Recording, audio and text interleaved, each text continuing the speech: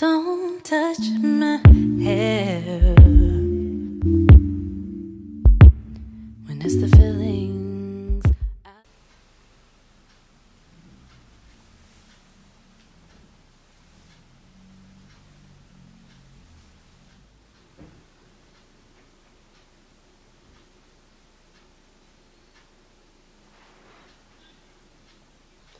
I'm tired. I'm tired of my lifeless ends.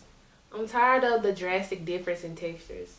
I'm tired of my twist outs not popping severely. I'm tired. I'm tired. I'm tired. I'm so tired. Like, I'm tired. I'm tired of looking at my bone straight ends.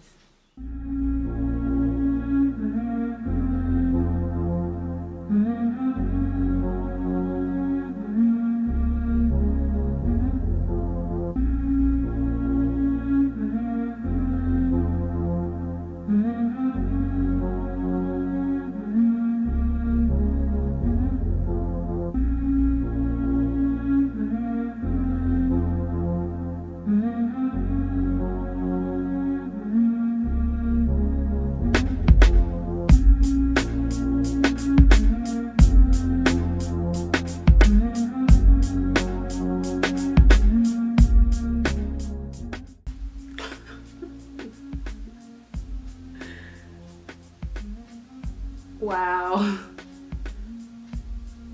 this is a lot. I don't know if you think it looks like not a lot, but this, let me go get my measuring tape so I can just measure this. Okay, so I got the tape, and if you can look, the longest piece that I cut, of course, is 6 inches. I feel like it didn't look that long on camera, but this is a pretty healthy slab of witty tresses. I'm about to auction this off. 500, 600, 700, sold to the girls in the back with no edges. I think that I want to cut a little bit more, so I just spritzed it with water. I just feel like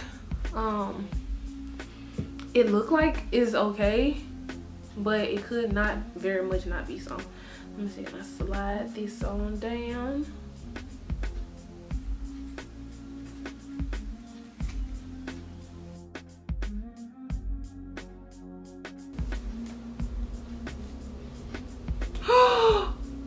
Oh my gosh, who am I?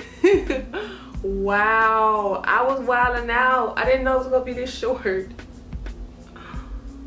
Even though I did get out of the bone straight ends, I'm probably gonna occasionally like trim them as I see them when my hair is wet. Like, it's a little bit more right here, you can see. But yo, does this really make me like shoulder length or something? I don't know, but whoa. Who's that girl? La la la la la la la la. Witty's that girl. Yo, shout out to 2017 though. Shout out to the new me though. Shout out to the new dresses. Why I'm acting like I'm natural? TEXLAXED, shawty. I do.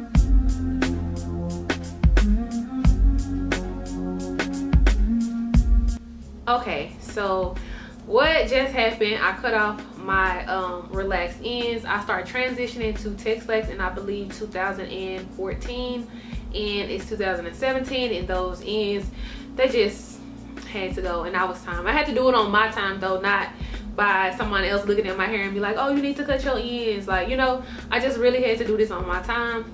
Anybody who had questions, my hair is TEXLAXED. I do have some new growth though. So the reason I trimmed my hair in the ponytail was because I can see the two textures a lot easier when it was wet. So that's the reason I did it in a ponytail. I normally trim my hair in a ponytail anyways, but it's normally straight. But when I flat iron my hair, the problem that I'm running into when I'm trying to trim off my relaxed ends is everything looks the same. Everything's flat, everything's straight, and I really can't get in there like I need to.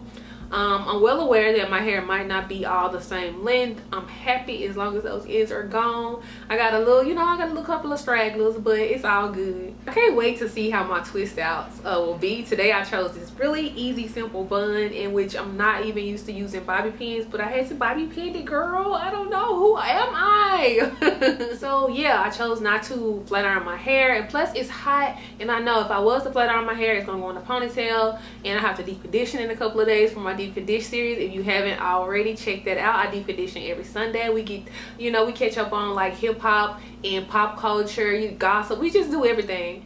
So if you enjoyed this video, give it a thumbs up. If you were not expecting this, give it a thumbs up and let me know your reaction in the comment section to how many inches I actually cut. If you haven't already, subscribe to my channel, and thank you guys so much for watching, and I'll see you guys in the next video. They don't understand what it means to me, but we chose to go